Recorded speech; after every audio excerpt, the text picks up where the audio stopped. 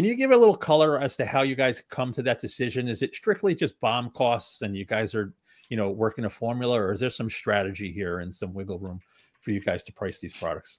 I think that you have to start with an understanding of how the product performs and how the product performs relative to both, our prior generation as well as what the competition is doing. And that's not just raw performance, that's performance as well as performance per dollar. We wanted to make sure, like I said earlier, that with Radeon, we're building a family of products and a consistent promise that we're delivering, more to the end user for their dollar, delivering great value and great gaming experiences with every Radeon card. And so, like, all of those decisions are completely grounded in, where the market is today, where the competition is today, where price points are today, and how we deliver on that value proposition to really delight users with the capability that we can provide them at the price point we can enable.